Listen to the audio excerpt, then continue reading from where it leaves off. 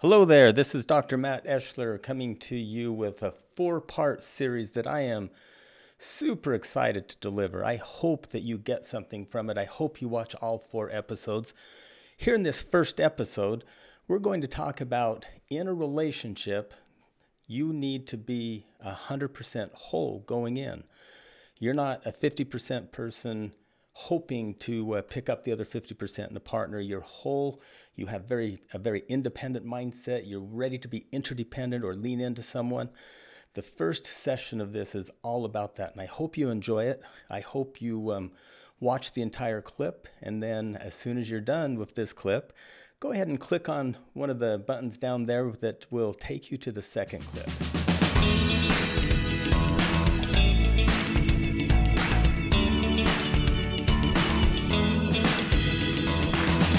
First principle that I want to talk about. Now remember, a principle is a law or a rule that governs reality. You cannot avoid principles. If you do, there's a cursing side for trying to avoid or misusing principles. And there's also a blessing side if you honor and comply with principles, like gravity. Gravity is a principle. When you comply with gravity, aerodynamics is possible and you can fly in an airplane. It's also true that if you step off of the top of a high building, your gravitational pull will pull you rapidly to the ground and hurt or kill you. So we must honor gravity. There's no way around it. If you decide to argue with and fight against gravity, it's going to hurt. Much like that in a marriage, if you fight against these basic principles, it's going to hurt. And so just rest assured that if you will just be humble enough to lean into these principles that I'm going to share with you today, it will be life-changing if you've been breaking them or ignoring them, and it'll be life-enhancing, and it'll validate what you're already doing correctly if you're already living these principles. So principle number one of a healthy relationship, whether you're dating to get married or halfway through a lifetime of being married, no matter where you're at on the spectrum of joy, this principle is something that you can pause and address. You must be a whole person inside of the relationship for you to have a healthy relationship. So you and your spouse must be whole people, 100% whole. Imagine if you do that 50-50 deal where we're going to give 50-50, so we each give our share. That's more of a competition, each giving your share. You always have to hope that your partner shows up at their full 50%. And if they don't, your relationship starts to dip below that 100% necessary to stay alive. And so if I'm like at 30% today because I'm having a bad day and my wife's giving her whole 50%, well, we're still just 80%. But what if I show up and she shows up a full 100% whole person, our own individual self, completely independent of others, completely clear of the anxiety of needing someone, but we actually just want to be with each other? What if two whole people come together? See, love comes from within and then extends out. And if I don't have a self to love, then I can't really extend love to you. And so part of my task to be healthy in a marriage, and part of my wife's task, is to be 100% whole, which means we have to work on ourselves. You both must continue to progress and work on yourself daily. You can't rest on your laurels. You can't hope that you've progressed to get married, and now once you're married, it's okay. You can just relax and lean into having kids and a career and not worry about yourself and the marriage.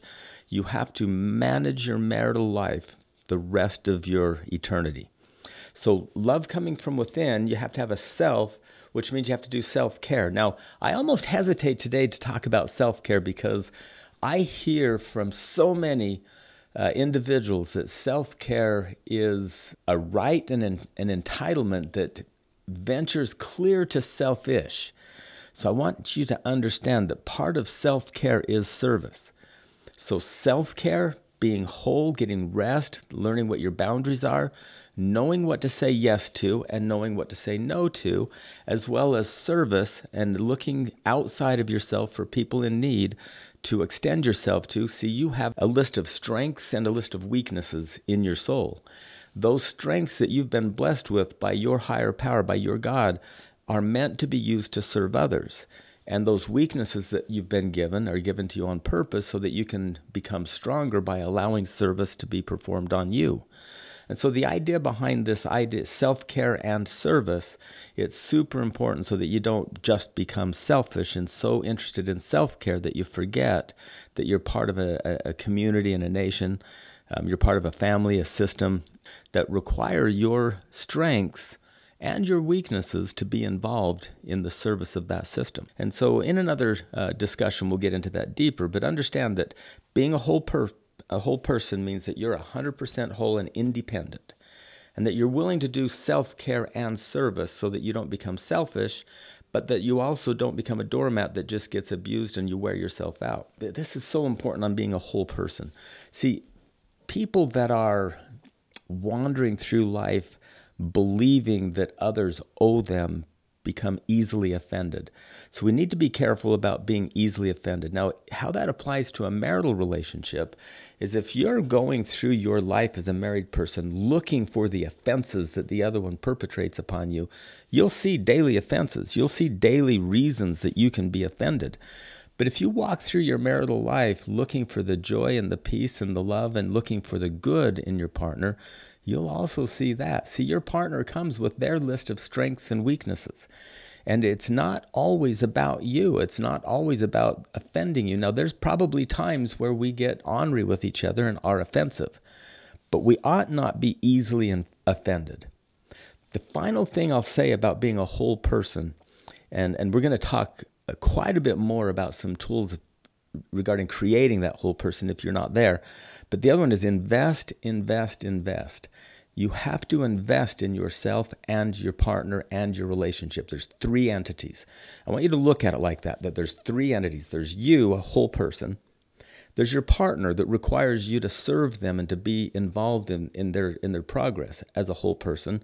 And then there's the marital relationship that is an entity in itself that needs to be invested in. It takes on a life of its own. Your marriage needs investment. You need investment.